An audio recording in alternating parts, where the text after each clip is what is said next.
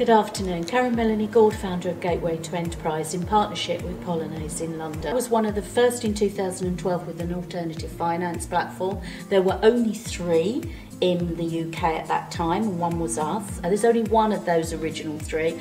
And we started on that journey because I'd already started out raising for money through working with my founders. So I was actually doing grant application, loan application, and then in order to scale and grow them, I then had to raise equity.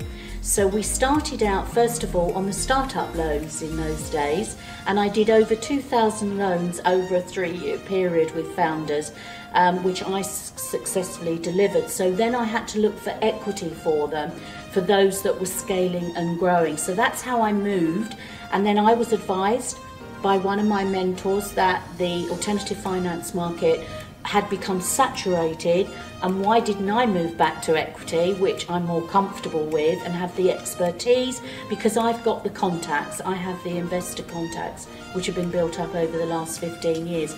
So I did, and I've never looked back because it's what I'm passionate about. And so we only now raise equity for international global founders. We cherry pick. We can afford to because we're successful. So the founders that we work for is because I wake up raring to go in the morning. I'm at my desk by 5 o'clock after Pilates, and I actually have to have that same passion and drive that they have, and we work as part of their team. If I don't feel that commitment, I don't work with the founder, even though they might like to pay us. It's not about the money, it's whether or not that founder is the right fit for our investors, and I have to feel that passion because I give 101%. Gateway to Enterprise now is our day job, which is what I'm passionate about, is raising equity for international founders. Geographically, not an issue.